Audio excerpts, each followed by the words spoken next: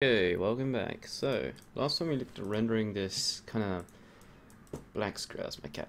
We rendered this black screen, and that's pretty cool, but I didn't actually explain too much how it worked, so I'll go into a bit more detail. So basically what we have is we have something called a buffer strategy and our graphics handle.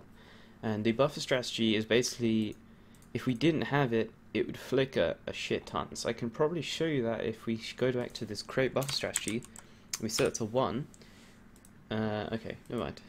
But basically, what happens is we have something called a buffer strategy, and this is a way in which we can render without a flickering kind of thing. So if you ever play a game and it's flickering, the screen's flashing, that's probably because they're not using double buffering or triple buffering. And in this buffer strategy, you see we have 3. We can choose between 1, 2, or 3. And basically, this is how many buffers there are, and a buffer is like a temporary storage thing, and how many buffers you have depends on so if you ever see a game in the menu it says enable double buffering or triple buffering. Triple buffering is when you have 3 buffers, double buffering is when you have 2. And let's just explain with 2 buffers first. So we have our screen, and then we have, which is our first buffer, and then we have another buffer which is our second buffer. So what we do is we have our character, and let's just say it's rendered at the position on X as like 50. And then let's say that we press the right key and we want to increment or go right. So we increment X by, I don't know, 2. And what we do is on our second screen, we move this player along 2 pixels. So let's just say this is 2 more pixels. And then while we're rendering on this screen, we clear this screen, and then we throw back our result, or we switch the buffers, and that's how it works. So basically, we temporarily store the next state on the second buffer. We then switch the buffers so that the buffer we drew on is now our screen, and then we clear the buffer that we were just rendering. And this is called double buffering. And triple buffering is the same concept but with 3. And this just means that you can render on 3 different buffers individually, each kind of movement. So when we move along 3 more pixels, we can do it on this screen, and then we throw it back on this, and we just switch all the buffers, and it's a lot more faster and an efficient way of rendering. And basically, the reason why we do this is to stop flickering, because if we were to not have these buffers, so I'll just delete these. If we didn't have these buffers, and we were like, oh, let's move it along right by 2 pixels, we'd have to clear this entire screen, which involves deleting everything off of it like this, and we redraw it in a position. So what you see is basically what you see is it being cleared and then it moved along, and that you literally see a flickering. That's what the flickering is. Whereas if we have 2 different buffers, we move it along our character, and we move it along on here. We clear this buffer, switch the buffer, clear this buffer, and repeat. And it's a lot more faster and efficient. And we're using 3 buffers here, but you can use 2 if you really want to. It doesn't really make too much of a difference. So if we run this, in fact, I can actually show you, because with 1, yeah, I'll show you. So let's just draw a red little player, color.red, and I'll explain how these render calls work in a second. And this is where we use our variables. So we have in x equals 0, and in the update we'll just say x++, and then we'll set the x here. And you see it should move along to the right really fast. So let's change this to let's just say while running. Okay, we can't do that. So what we're going to do is we're going to add a sleep. Now, if you know what sleep is, it basically means stop doing things for sleep. Let's stop this thread for 16 milliseconds, and this should mean it'll be a bit slower like this. So you see, there's no flickering. It's also a bit inconsistent because we're using an unlocked time step, basically. So if I then say, okay, let's use 1 buffer, you'll see it flickers a lot more because we're clearing, and then we're moving it, and we're clearing it, and we're moving it, and when we have 2, it's a lot better. I can hear noise outside. What is that noise? Let me shut my window. Okay. So, and then we have 3 buffers, and it's a lot better. There's no flickering, which is good. But you see there's a slight stutter, and that's again because we're using our time step thing. Cool. So that's it done. So that's basically what we're doing at the moment. So we can just delete this. This is just an example. Okay, so how does this rendering actually work? Well, we can think of this canvas. We have a frame. So this is our frame. Inside of this frame we have, let's just say this is our frame. Inside of this frame we have our canvas. And we can think of our canvas as just a giant graph. So if I redrew this, it would be, just think of an upside down graph. So you're probably used to graphs being, you're probably used to graphs being like this, was 0 on the x is here and 0 on the y is here. Sorry, the x is this, and the y is this. And this is the same, but instead we flip it upside down. So now, in our game, it's like this. The x is here still, and the y is here. And it's on 0, 0. So say we drew, if I zoom in onto our graph a lot.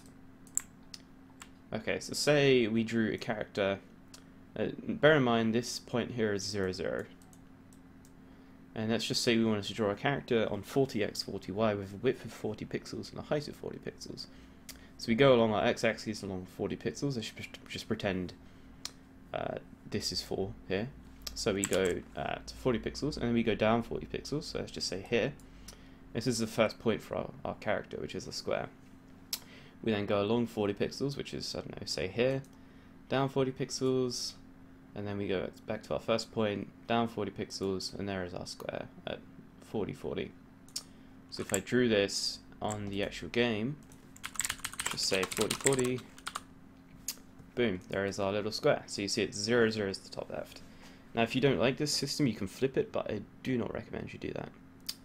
Okay, so that's pretty much all there is to rendering.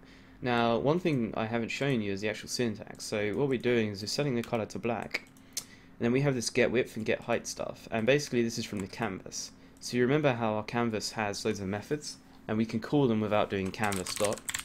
Yeah, this is one of those methods. So get width returns the width of the canvas, height returns the height of the canvas. We could put 600, or we could put whatever, but that wouldn't work very well, because if we change the size of our canvas, then we'd have to change this a constant value instead. So instead of using that, we use the get width and the get height, and that returns the width and height of the canvas, which is pretty useful. And we always have this black screen. So if I remove this black screen, you see it flickers, which is not ideal.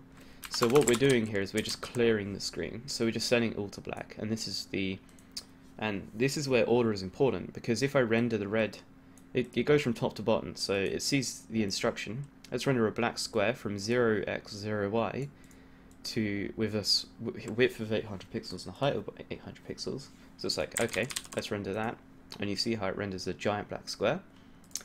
And then it sees, okay, let's render a red. Let's set the color to red. So, and then we move to the, we want to render a square or a rectangle from 40x, 40y with a width of 40 and a height of 40. And then it renders that. Boom. So if I say we want it to have a height of 80 pixels, this is what it looks like.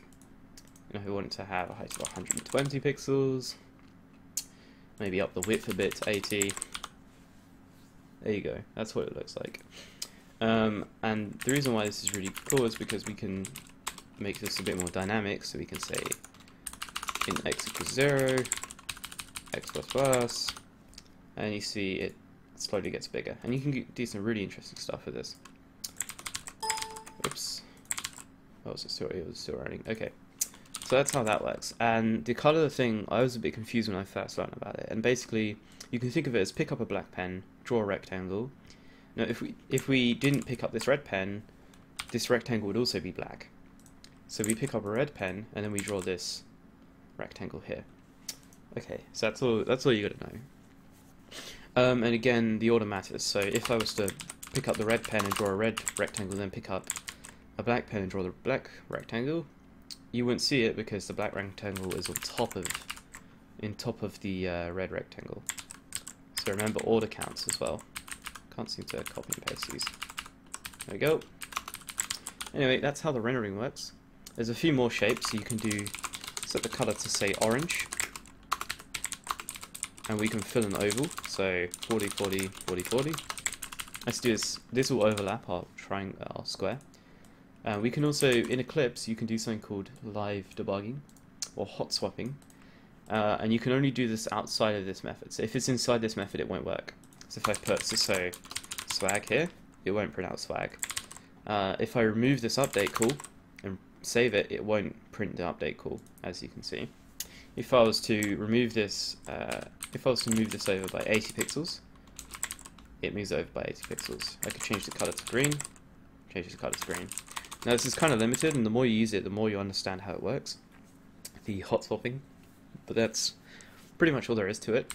It's really useful when you're debugging, so I can change the order. So if I move this, say, to 60, you'll see how it's underneath. And if I move the order, you'll see how it's on top. So the order does matter. Oh, you gotta remember that.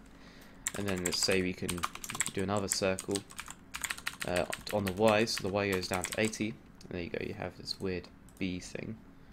And we can be a bit more efficient. So instead of saying color red, so this would also work.